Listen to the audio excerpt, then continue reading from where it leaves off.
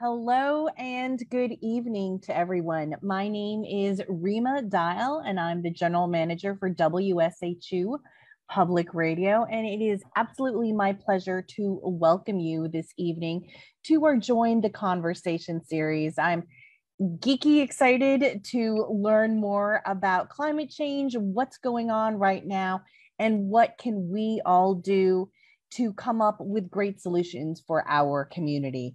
So I'd like to turn it over to my good friend and colleague, a Senior Director of News and Education, Terry Sheridan. Terry, take it away and let's talk about our great partnership that we have with Solutions Journalism Network and the Climate Beacon Initiative. Well, thank you, Rima. We are extremely proud to be one of 9 outlets to be selected to participate in the inaugural Solutions Journalism Network's Climate Beacon. This year, WSHU is focusing on climate coverage. For instance, Janice Roman, and all of our beats were doing this. Janice Roman, who is our Indigenous Nations reporter, is looking at how Indigenous nations, both in Connecticut and Long Island, are dealing with the climate crisis.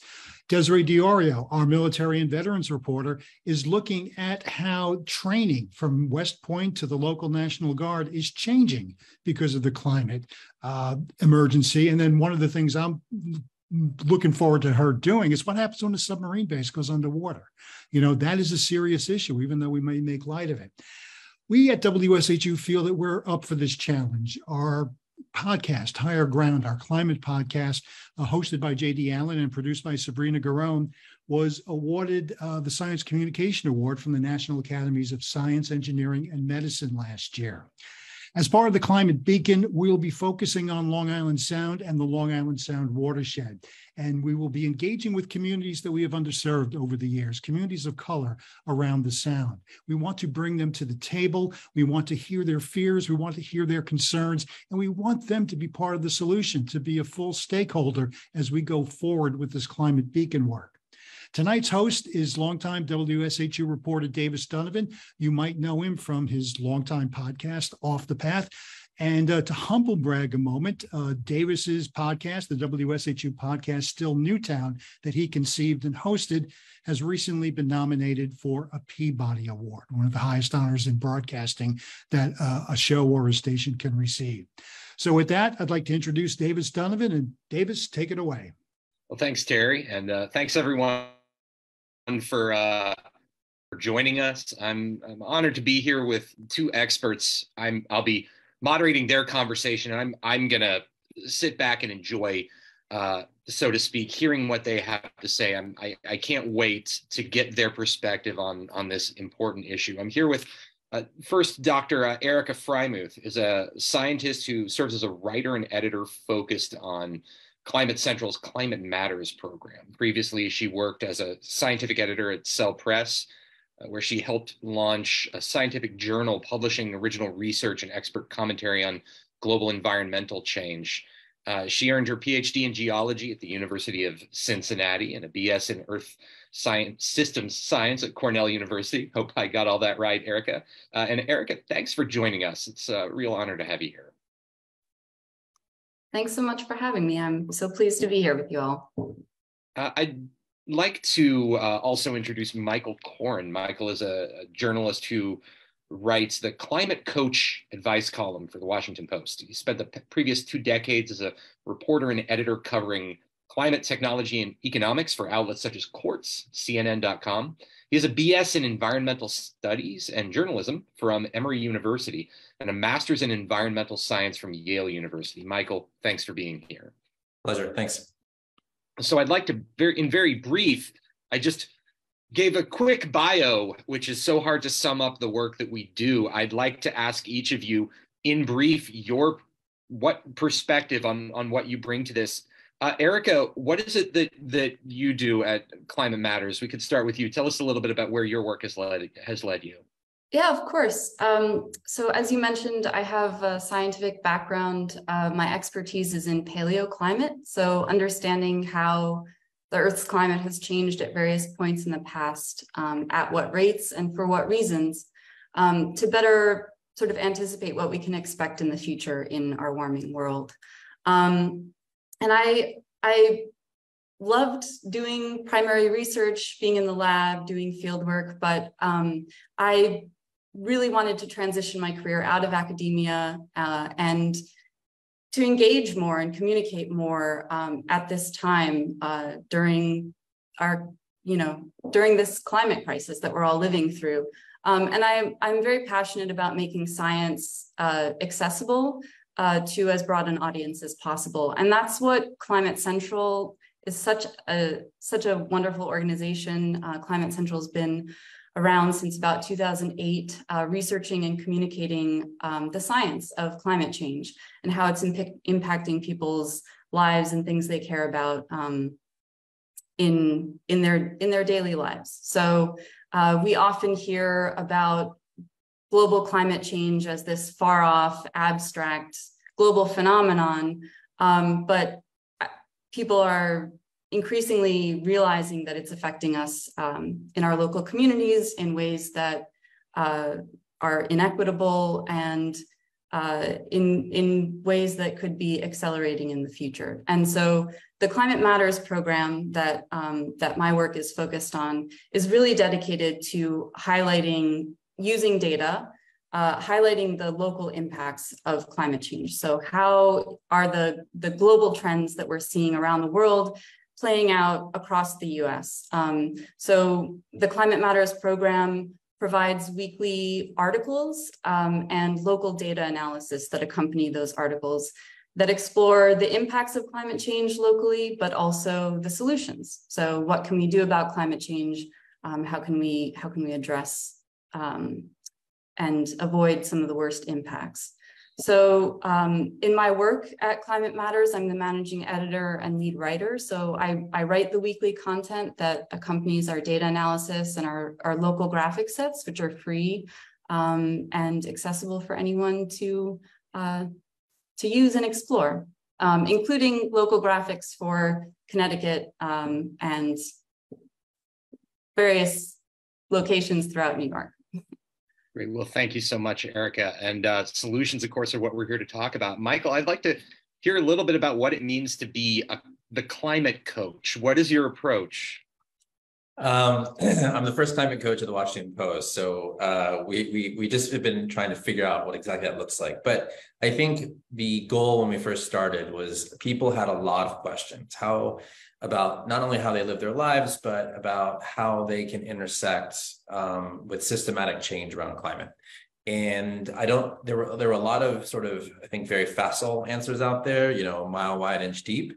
And then there were a lot of technical, I think, reports, but there wasn't much that bridged the gap. And so in my role at the Post, we're trying to answer questions that people have about the way they live their lives, what really has an impact, and then how they can, how they can affect meaningful change in their own communities and at their homes and their businesses and more broadly. So right now, that's kind of the approach we're taking. It's I would say accessible, but also very data driven. I appreciate, I think we want to dig into that a little bit more. You said mile wide, inch deep, and I think we want to dig a little deeper than an inch to think about how we can affect meaningful change. So both of you, I think it's going to be great to hear you talk through this. The name of this talk is what's going on and what can we do? So I think we need to take a moment to acknowledge what's going on. Earlier this year, we learned from a UN climate change report that we may be less than 10 years away from the threshold necessary to keep warming to 1.5 degrees Celsius. And the Washington Post headline reads, "A world is on the brink of catastrophic warming.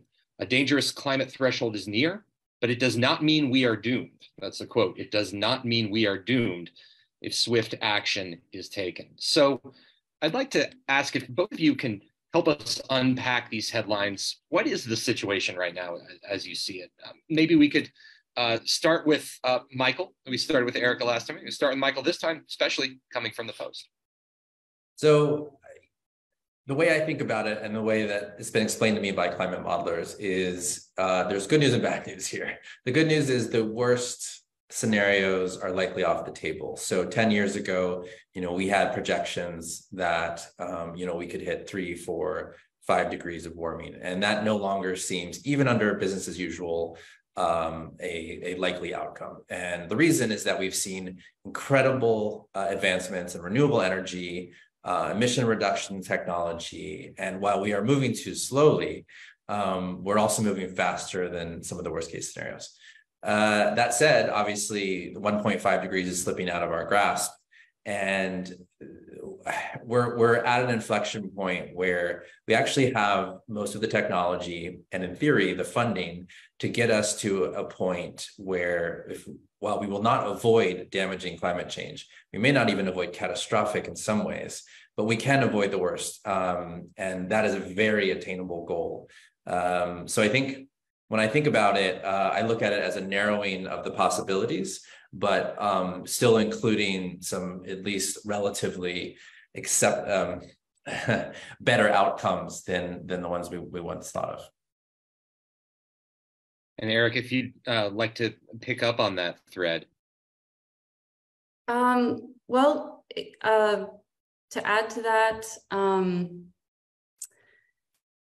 I think there's also a lot to be hopeful about at this moment. And I would like to convey to everyone tuning in that we all have a lot of agency to turn this tide. And Michael's already alluded to the beginnings of that, but there's always more to be done. And I think we're in a moment and in a position, and we live in a country that gives us opportunities to do so. So I think hopefully we can elaborate on some of the ways we can do that in this conversation. Yeah, so let's talk about some potential solutions, right? WSHU is, just to mention some of the work that we've done, we're part of the New England News Collaborative. We've been profiling a variety of solutions across the region for Earth Day. Natural burials in Vermont, silvopasture in New Hampshire. We did some reporting here in Connecticut on salt marsh remediation. So I'd like to talk about some of the most promising solutions you've seen on the horizon that we can think about on a local and regional level. As you said before, Michael, people are thinking about how we can affect meaningful change. What is it that we can be doing in our own backyards? And I'll open this question up. I want to encourage a discussion between the two of you. So I'd love to hear, each of your thoughts on this. Michael, maybe we can start with you on that. So, one of the first things I wrote about was that turning off your light bulbs just isn't what it used to be. It's good that you do it, and it's fine not to waste it, but we have all these outdated assumptions, like it's 1970, about the way we use energy and what's important. And if you have LEDs in your house, turning off your light bulbs, well, it's a good idea, is a rounding error ultimately in the energy you consume. And so I think this is kind of conception about we should really focus on the things that we have the time and the energy to focus on and have the biggest bang for our buck.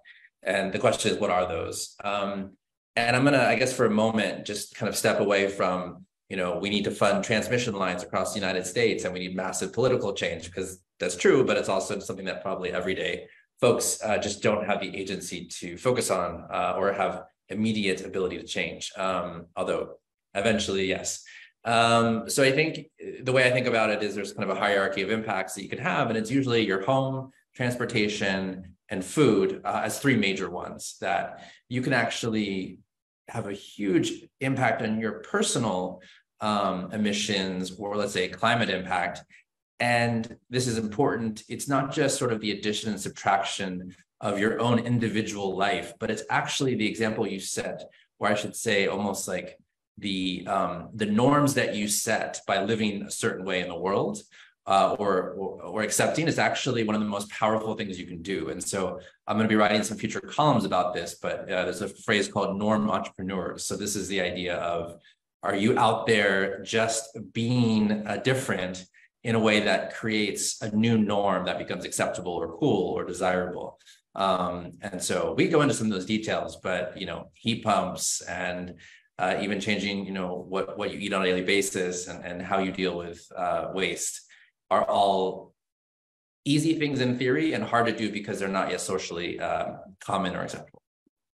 I really love that idea, norm entrepreneurs, and I'm looking forward to seeing that column. Eric, I'd love to get your thoughts on that. Do you see norm entrepreneurs in the future being a potential?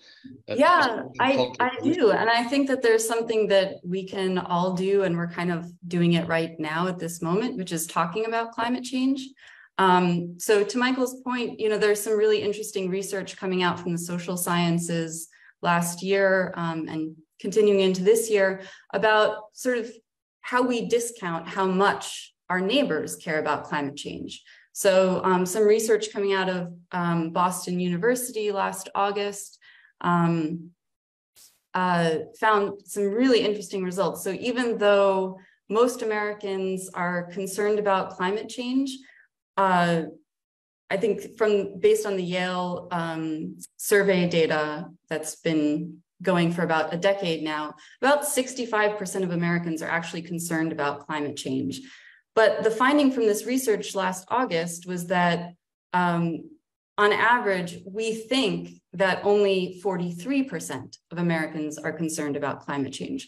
And that's a massive difference because it's the difference between the majority of Americans being concerned about climate change and the minority, right? And we're all social creatures. We want to be accepted. We want to be in the group, right? We want to be in the majority.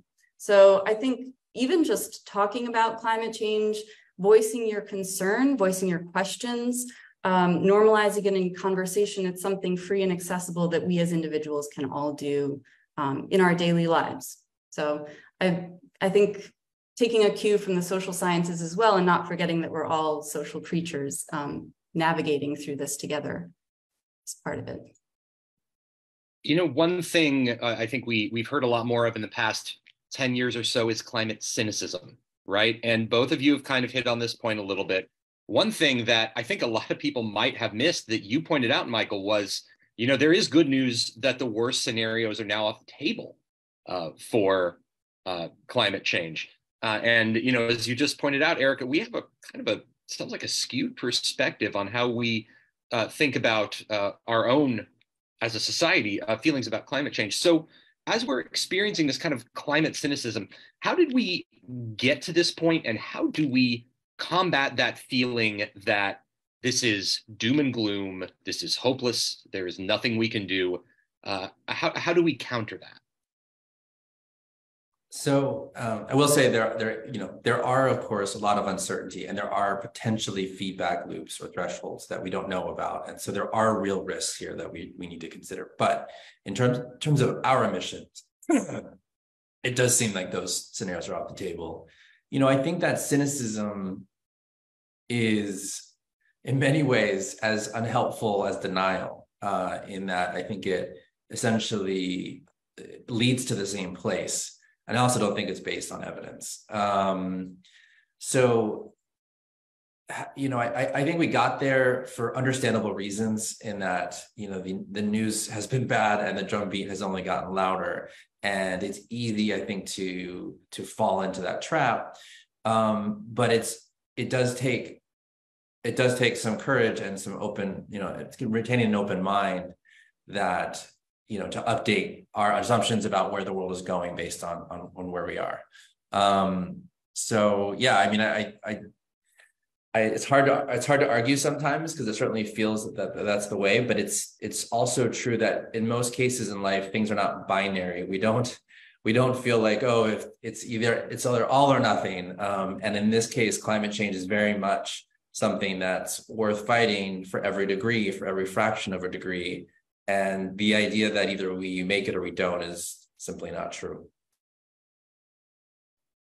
And Erica, yes. Very well put. And I would echo all of that, especially what Michael just said. Every fraction of a degree matters, every fraction of a degree of avoided warming, every bit of avoided emissions.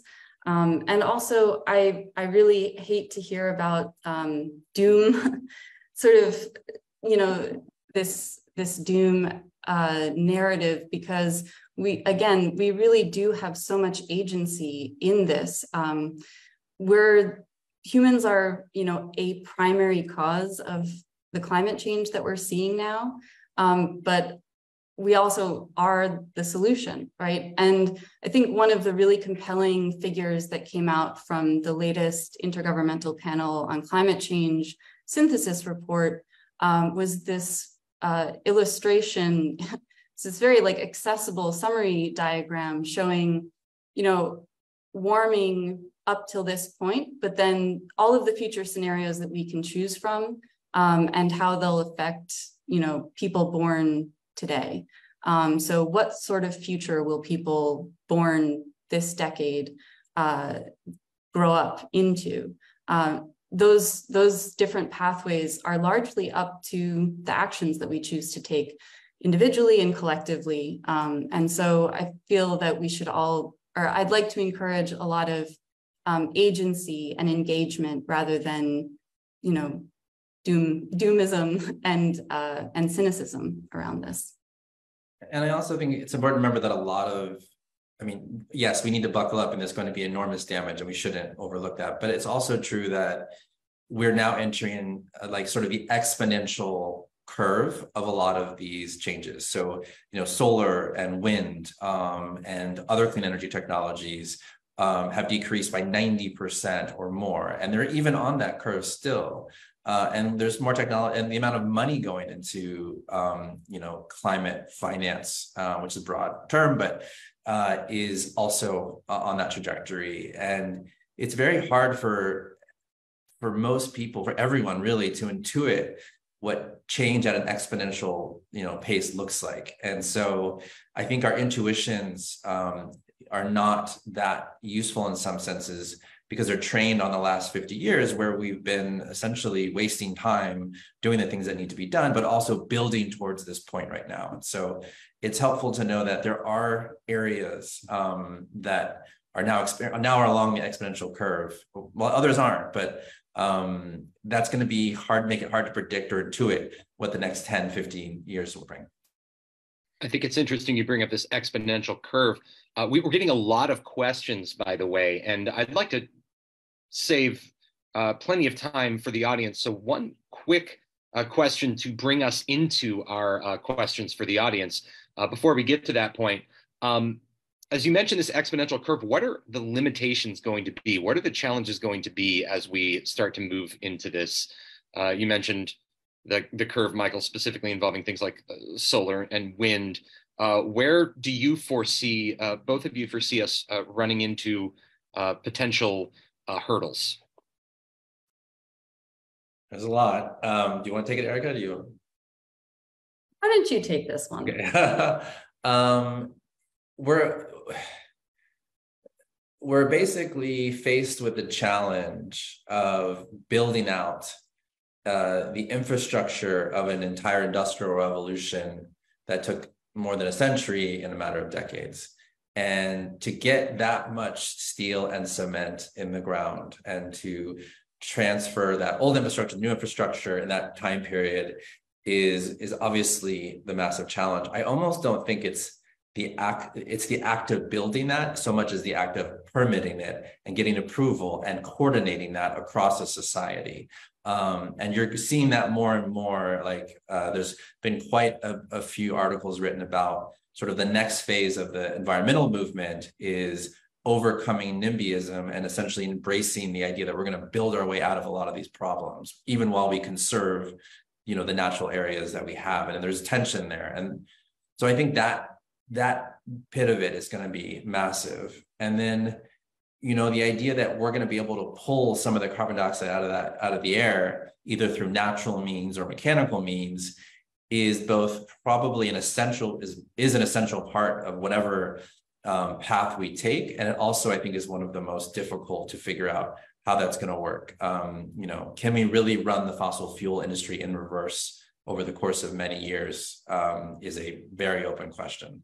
So, and then behavioral change is another one, which I think is an element of this. Just as much as we need to shift the infrastructure, we need to shift kind of how people live. And I don't mean sacrifice, but I think just getting used to a new and sometimes better way of doing things And sometimes, there's trade-offs, but we've done it before. We've done it in the past. This country has electrified the entire nation. We built, railroads across the continent. Like, these things have been done. This is not impossible. It's just, can we do it today? And given the constraints we have right now. Yeah, all great points and potential barriers. And I think the point you led with about kind of the context that we're conceptualizing, the scale and pace at which we need to decarbonize our entire economy, not just in the US, but globally, it's difficult to do because it's something we've never done before, right? So it's all very unprecedented. And so I do think that,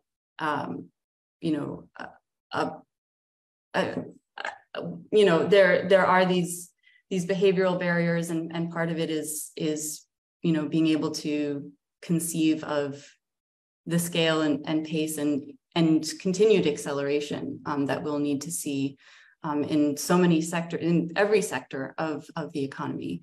So, I've seen specific examples of, we have this huge influx of funding from the Inflation Reduction Act, for instance, to help cut emissions and bring the US closer to its 2030 goals, to cut emissions 50% relative to 2005 levels by 2030. I've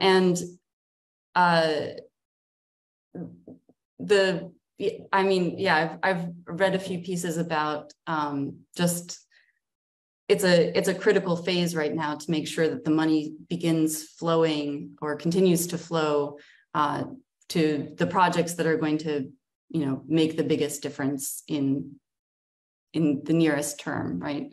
So I think all of those things are potential barriers, and I'm sure there are more that we haven't even conceived of yet.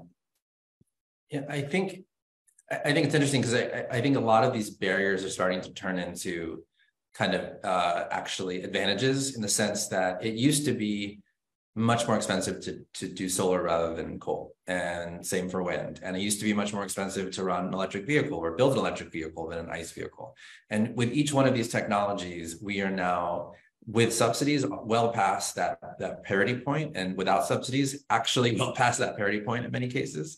And so it's actually more expensive to do the carbon intensive thing than it was than to do the other thing. And granted, there are vested interests that are going to fight until the end to prevent that from happening. But the fact that the dynamic now, the default now favors low carbon emissions in some cases is something that's new, and I don't think we've fully appreciated yet. When you look at, something on the order of, I think, basically there's no new coal being built in the United States, and almost all the new investments going to solar, wind, and in some cases natural gas. But the number of natural gas plants that can compete with battery, wind, and solar is becoming vanishingly small in the coming years. So I think, again, it's just hard to understand that sort of dynamic when all we've known is it's just cheaper to burn carbon. Mm-hmm. Right, and another factor here is that there are so many co-benefits to even just beginning with human health to decarbonizing the economy. So just with the example of transport, the transportation sector. And adopting electric vehicles in place of fossil fuel powered vehicles and combustion engines, and reducing overall demand has a huge benefit for air quality in the air that we breathe in our own neighborhood. So, and that's just one specific example, but there are a lot of benefits, sort of ancillary benefits to doing this as well. And I think the more awareness we can raise about that, I think that kind of potentially helps with an inflection point in the behavior barriers that we mentioned before as well, because we really all stand to benefit a lot from adopting some of these solutions. Well, I think I really appreciate that we're getting a fuller picture of the climate crisis here, going just beyond the headlines. And I hope we've done a little bit more of that digging to be a little bit more than 1 inch deep, even if we're maybe not a mile wide. We're going to turn to some questions now from the audience. We're getting some good ones I'm seeing come in. We'll start with a big one and a really excellent, interesting question from Craig. Craig is a teacher at Fairfield University, and Craig writes, as part of the National Teach-In on Climate a few weeks ago, I encouraged students to consider specific purchasing decisions they'll be making in the next 5 to 15 years. How big of a house and where to buy a house? What type of car to buy? How big of a family should I have? Do you think, Michael and Erica, do you think these are good questions to be asking students? This is sort of a two-part question. So the first part is, do you think these are good questions for students? And the second is, what other questions would you add? Let's, whoever'd like to take it. So I wrote something, edited something not long ago about how do you talk to your kids about climate change. And one of the things that came out of that was this idea that kids need to grieve essentially for what they're losing or what they've lost, and that they will not grow up in the same world that we grew up in. And not that it's, doomed, but it is going to be poorer in many significant ways. And once they're able to do that, it actually allows them to act and to move forward in a way that if you do not confront that, I think it makes it harder to take those actions, to even feel like there is hope in a way that encouraged me to, for example, have a family, which I don't think is something bad. You should do that if that's something that you want to do. I don't see that as antithetical, essentially, to caring about the climate. So I think maybe that's not like the question you should ask, but I think it's something you should talk about as well. And then it's something I want to explore more, but one of the points that I think is interesting to make is when kids are young and they're living at home, or when they're in college even, and they're probably at the point of their life where they're consuming the least and living and sort of an interesting lifestyle that they may never live again. And if you ask them, are you happy or do you enjoy this lifestyle? Because it will probably not look like this in 10 or 20 years. And yet, make sure, I guess, people are kind of chasing the right type of happiness and not just the sort of the right type of possessions or the right type of lifestyle. And I'm curious how powerful that could be going forward. And that's a long-term bet, but I think it's the question that you ask early that then can have a profound impact. Because I know when I kind of forgot about riding bicycles after college, and I didn't do it for 10 years. And when I started doing it again, it was great because it was the best way to get around Washington, D.C. And not because of the climate, just because it was a better way of getting around in many cases. So I think if I had been more thoughtful about how I was living my life at any given time, it would have been a powerful question to re-ask over time. I love that idea. Basically asking the students, what do you like to do? How do you like to spend your time? Yeah. And how will that inform your future? And more broadly, I mean, I think it's, I think posing these questions to students about their future choices. And I think in the examples given from the listener, primarily sort of about consumption, these are things that we all should be thinking about. And I think this goes to some of the agency that I think that I would hope that we can all in our lives feel empowered to feel that in our personal lives we do have the power to make a difference and make choices that we enjoy. In the case of riding our bicycle, and that make sense for the world that we want to be living in, and that are consistent with that. But I think these are things that that we all need to be thinking about, certainly. And this is inspiring me to go get my bike out, because weather's starting to get a little bit better. Get a little bit of rain coming, but after that, I think it's bike season. We have next a question from Jeremy. How do we create space for communities of color to have confidence around climate science? It's a really important question we've been asking ourselves at WSHU. What's your take?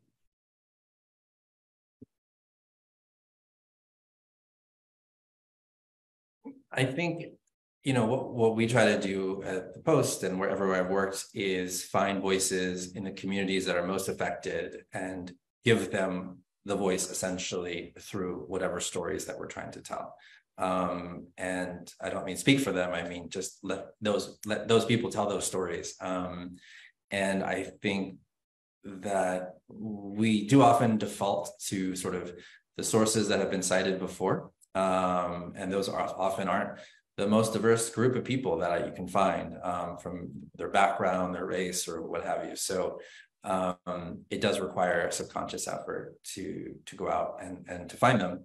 And so I can tell you that we've made that effort multiple times in the course of my career, where we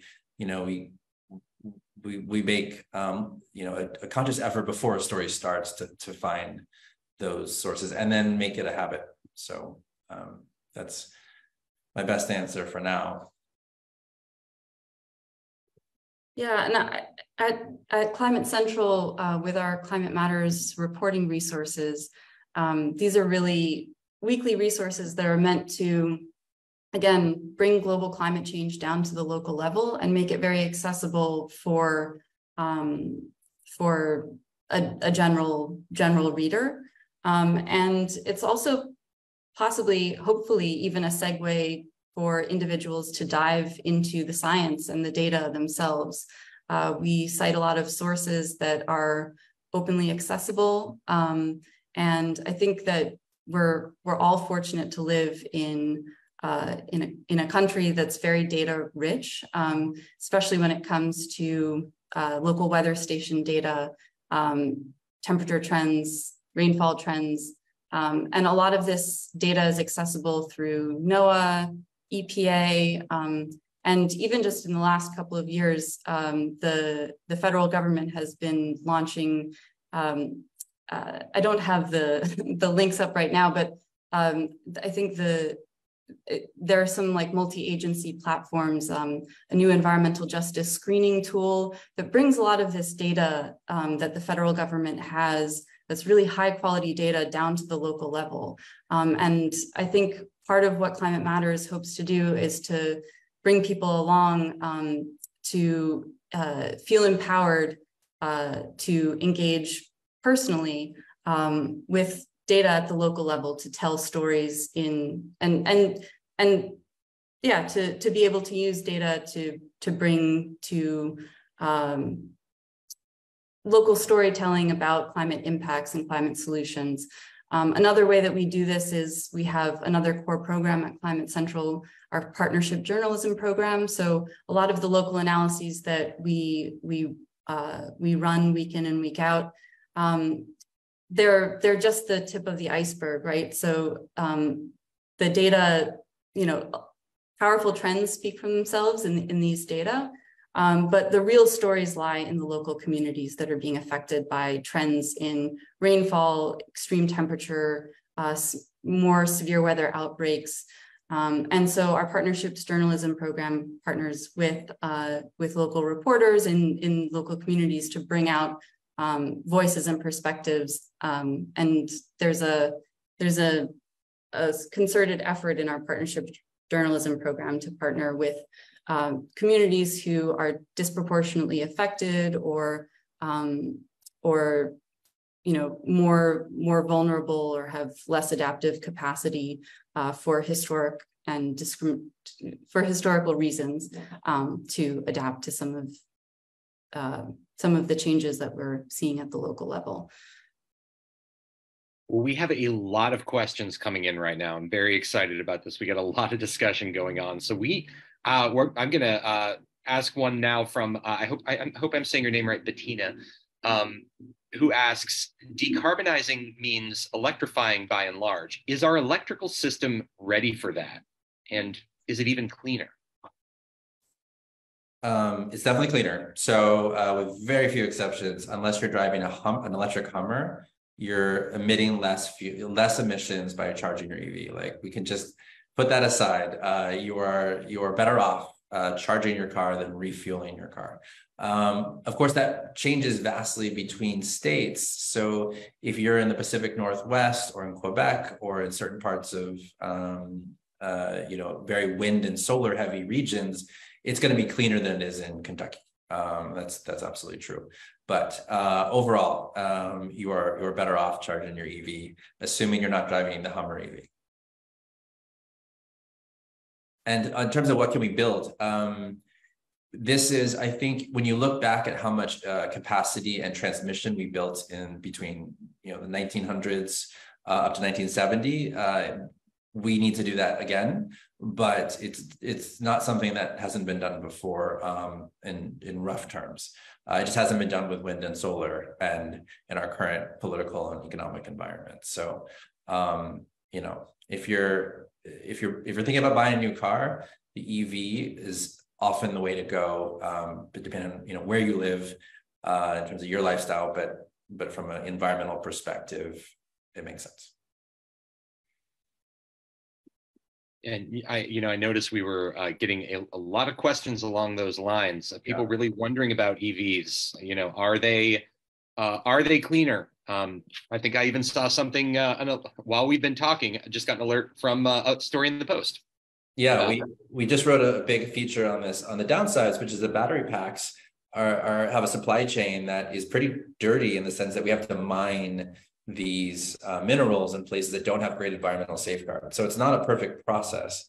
From an energy perspective, we're still ahead, but we do need to clean up those supply chains as well. And so the Inflation Reduction Act puts billions of dollars essentially to bring those supply chains into either North America or in countries where we have free trade agreements that have environmental and labor standards. And so it is moving in the right direction, but every decision has a series of trade-offs. It's just that worrying about, is my electricity, more carbon intensive than my gasoline is not the top of your list because it just usually isn't true in any case.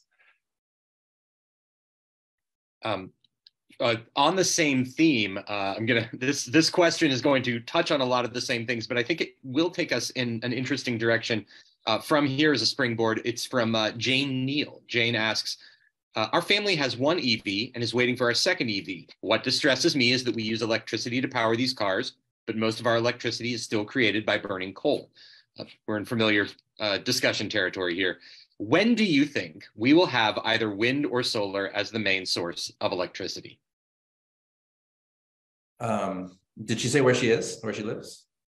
I don't have that. I'm perhaps we could get that as an addendum in the Q&A. I'm not sure, Jane, if you'd like to add that information, you're welcome to. But it's I guess if you look at it from a national point of view, the country is committed under the Biden administration to have a clean grid by, I believe, 2045, I want to say. I have to double check that. But essentially by mid-century, we should be close to net zero, if not surpass net zero electricity supply. So you can pin your hat on that if you believe it. But it's going to progress at different rates in different parts of the country. And not every grid is going to clean up as fast as the others. So I think it's going to be decades, not years, to get to a clean electricity supply. But it will be every year. The U.S. electricity grid does get cleaner. And like I said, it is cheaper now to build wind and solar than it is a new gas or coal plant.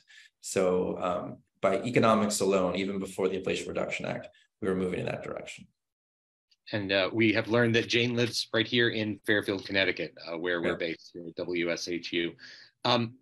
We can lead this next question with you, Erica, if you like. what role will changes in agriculture play in climate action, in your opinion? Well, agriculture is a major contributing sector of greenhouse gas emissions in the US. I think it makes up about 10% of the nation's emissions, according to EPA data. And part of agricultural emissions are tied to demand. So what are our diets comprised of, and how carbon intensive is the production and distribution of those food products. So diet plays a role in agricultural emissions, and that's one lever or one knob that we can turn. And then the other is the on-farm production and agricultural practices. So we at Climate Central, we've had a couple of solutions briefs recently about soil carbon, and not just agricultural soils, but also wetlands and forested landscapes and grasslands, but agricultural soils and climate smart agricultural practices that reduce carbon emissions from farm practices into the atmosphere can also sort of are another knob that we can turn. But I think that there need to be proper incentives in place, I believe, to help farmers along in that transition. Michael, anything you'd like to add to that point? No, I think that covered it. Our next question is from Michelle, and it's about composting. Composting kitchen scraps or food waste seems like such low-hanging fruit to lower emissions. What will it take to scale municipal composting? This one's very important in my household. What will it take to scale municipal composting and make it the norm? It's a great question. I actually wrote about this. It's surprisingly cheap. It was in the tens, if not hundreds, maybe hundreds, but I think it was tens of millions of dollars to scale up a municipal composting supply sort of system in many cases. Here's where I think we're going. Basically, in places like the Northeast and even in the Pacific Northwest, you've already seen composting mandates. I think Vermont actually, you're not supposed to throw any organic waste into your trash. It all needs to go to either a backyard composter, which have become very good. They actually can sit in the ground. You just throw them in, and I think it's called the green cone. You should check it out. And it essentially digests all of your compost without you having to do like an actual bin, or you have to drop it off. So I think there's going to be states that just pass laws that divert this compost from the regular waste stream. And then we're going to move towards, I think, much better sorting, like one stream sorting around the country. We're already seeing that with recycling. And it'll basically, I think, go state by state, and it's going to take quite some time. But as states prove out the economics and the feasibility of this, I think you're going to see it move much faster than you expect, to the point where the same way that we sort of expect to recycle or have some sort of recycling with our trash these days, I think we're going to get there with organic waste. I know San Francisco already does this, and it's just normal. And anytime I go anywhere else, it obviously isn't. But I do think we're, because there's so much emissions associated with it, I think we're going to get there faster than we think. Erica, would you like to add anything to that point? I don't have anything further to add, no. Well, folks, we have gone through a lot of questions here. If we have any more questions from the audience, please feel free to use the Q&A feature at the bottom of your screen. We'd love to get a few more questions from you. Let me ask the two of you, while we're waiting on more questions, what is it that makes each of you hopeful? I mean, do you see, as a journalist, I'm often thinking this question, right? What kind of reporting, and I know both of you work in that field as well, so I'm sure you're thinking the same thing. What kind of reporting do you see that makes you hopeful? What kind of news do you like to see?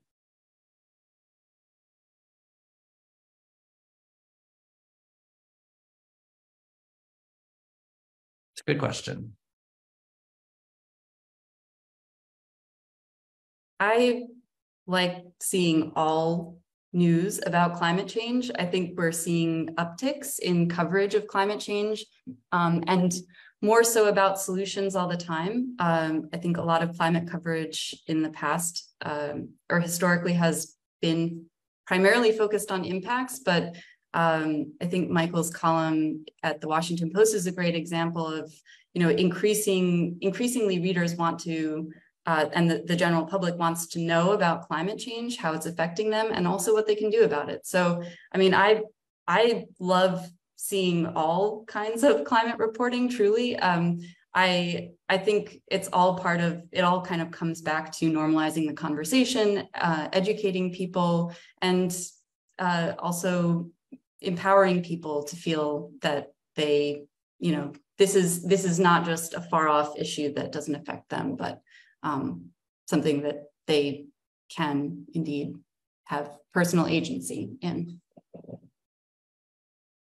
Yeah, I think you nailed it. I've been reporting on this for a long time, and I think for the first 10 or 15 years, it was something that lived in the science page, or it was on the political page occasionally. And the fact that A, it's being covered at all, which was not the case for a long time, and B, that it is now just it is like central to most media publications coverage, is a sea change. And I don't think you can underestimate how powerful that is, because it seems like, it's everywhere for us because we're probably reading about it all the time. But for a lot of people, it's still not part of their daily life, although that's changing. And so when I see it on television, as often as I see it in print, then I think I will say, okay, we've arrived. We're not quite there yet, but I don't think we're far off.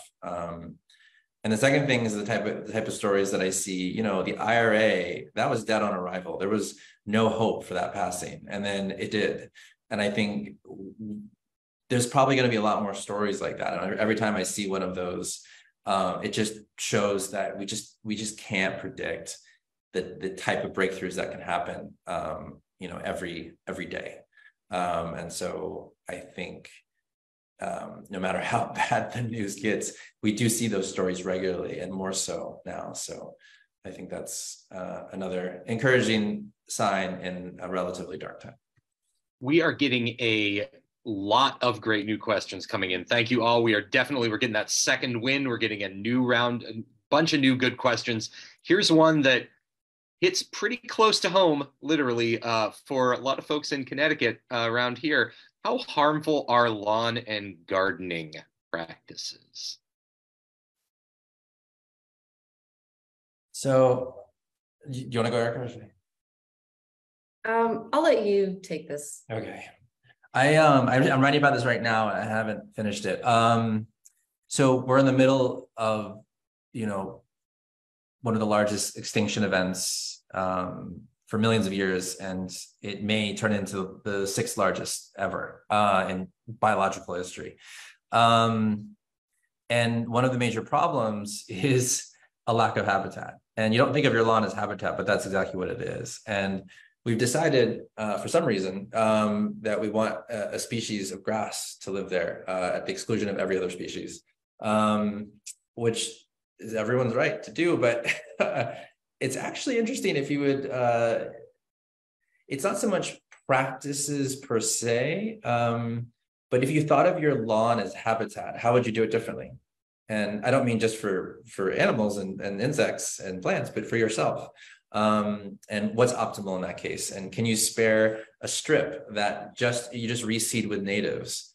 Can you actually take out some of the invasives and add more natives? You don't need to rip up your entire lawn and put in a native plant garden, although that's great. But can you find a place for wildlife to live? Because I promise you, if you even give it just a strip, it will very soon become something that you probably couldn't have imagined.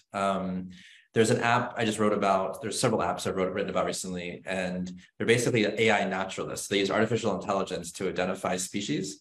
They're phenomenal. It's called Seek. Another one's called iNaturalist. Another one's called PlantNet. And then Merlin is a bird ID, and it just listens, and you can actually identify all the birds around you in real time. It just shows you. So if you go out on your lawn with Seek, which is essentially a video app, and you just point it at different plants, you can actually identify what's going on. And as soon as you learn what's back there, it changes your whole relationship with, I think, your own space and those species and what's possible. So if there was one of the things I would recommend everyone who's listening go out is download that app and just check out what's living behind your backyard or around you. And I think very soon you'll appreciate about what's possible in terms of you returning. Even just one native plant is actually a food for 10 other native insects and therefore other animals. And so, yeah, experiment. Just if it kills, if you're putting poison on your lawn, you're poisoning the rest of that area too. So find a way to maybe take a step back from that space and then see what grows. All wonderful points. And I would just add my growing awareness of the emissions from lawn care equipment, like leaf blowers. Just from reading some reporting about it recently, but I think, that's really the only thing I would add to what Michael said.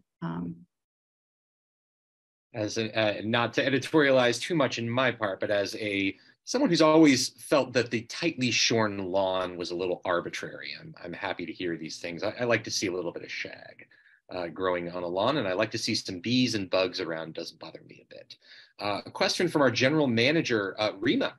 What about the impact of climate change to poorer countries that don't have agency like we have? Will countries at ocean levels like Thailand or Tuvalu really disappear?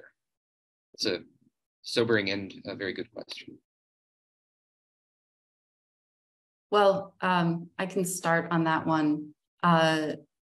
It is absolutely true that the impacts and the historical responsibility for climate change are both unequally distributed across the planet.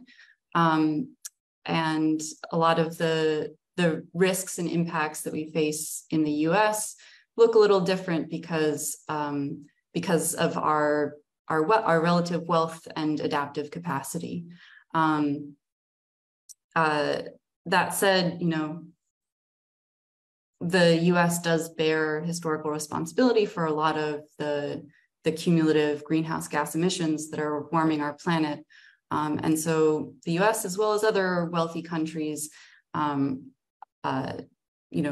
the UN climate negotiations, are negotiating ways that through loss and damage agreements, we can be held accountable in a fair and transparent way to address these inequitably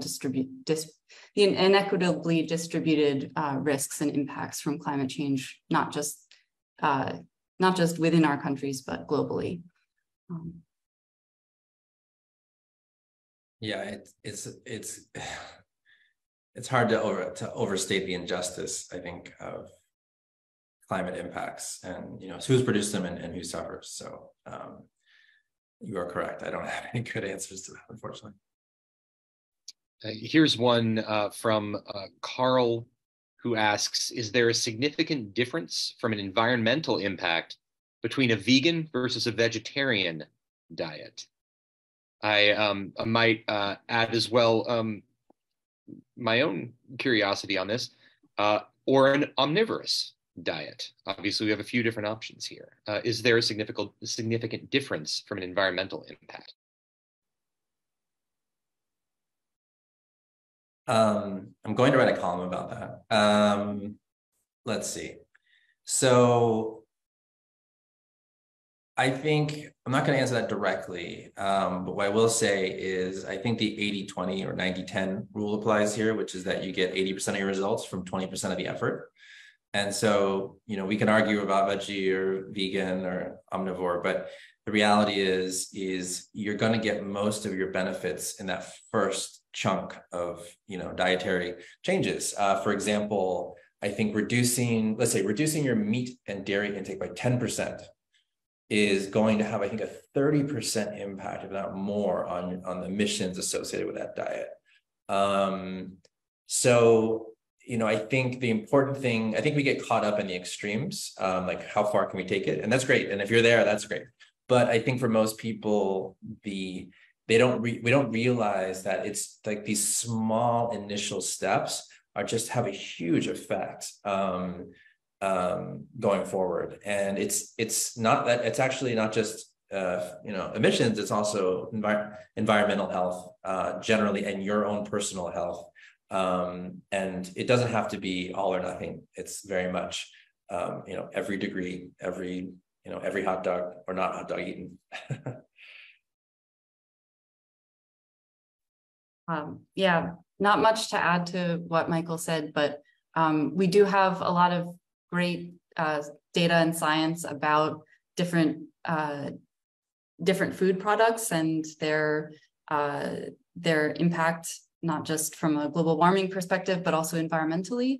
And so we can all, as individuals, refer to that and make the decisions that we feel are right for us. But again, we live in a really data-rich age and time with increasingly accessible science on all of these questions that I'd really encourage people to find primary sources for and look into and make decisions that feel like a fit for them. But yeah, I mean, meat and dairy are the big ones that Michael mentioned. And it's actually, and it's specifically beef, like, lamb, ruminants, like that's just going to be a massive impact. So if that's something you're concerned about, just not eating one hamburger a week actually is a big deal. So. Well, it's been a fantastic conversation. We've touched on a lot of topics here. We've gone through composting, bicycles, meat consumption, and we have one last question. We're going to end with this one, and I think it's a perfect question to end with because it's straight to the point. We're not going to ask you about any specific issue, any specific topic, any specific practice. We're going to open it up to you. The question is from Ted, who asks, what is the easiest thing anyone can do now to have an impact? Very straightforward. What is the easiest thing anyone can do now to have an impact? So that's actually a column I want to write to. And I haven't figured it out, but I will say this. 50% of a huge percent of your emissions essentially comes from heating and cooling your house. It's just, there's very few things that are as energy intensive as trying to keep your house between 65 and 74. Something that I have realized I didn't do that I could do that will pay for itself in 7 days, maybe 14, is to buy a little strip that goes under your door that basically prevents that draft. Because a lot of older homes basically don't have those weather strips. And they're so cheap, and you just get them from Home Depot, you put them on, and then essentially they pay for themselves almost immediately. So it's small and it sounds trivial, but actually it makes a huge difference in the comfort of your house and then just your costs. And I also think once you start doing those little things that matter, it just leads you down a road of, oh, I can do that, and I can do the next thing and the next thing. So I guess what I'm trying to say is, yeah, you can do that, but you can probably pick anything. And as long as you're doing the thing, it just tends to lead on to the next. So. I love that response. And also I'm going to just echo myself and say that the one thing you can do right now for free is talk about climate change. Because if doing so helps your neighbor, acquaintance, coworker, shift their behavior in some way, or adopt some practice or support climate action more directly.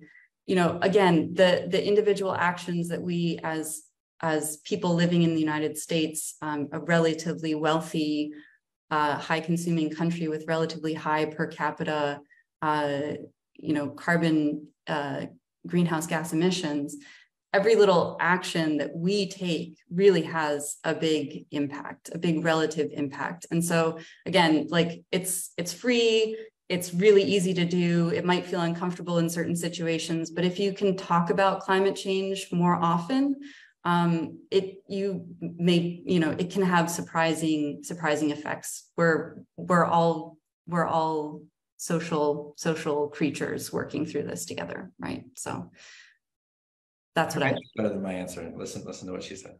That's great. Well, I think that's sort of the theme of this whole conversation. And I hope that one of the things that comes out of this is that we go and talk about it more. Having heard this conversation, we go have our own conversations. So thank you both so much. Michael, thank you for the preview of your next 20 columns. I think we covered everything you have coming up there. And Erica, thank you so much for joining us. Both of you, a real honor to have you here. I'll turn it back over to our news director, Terry Sheridan.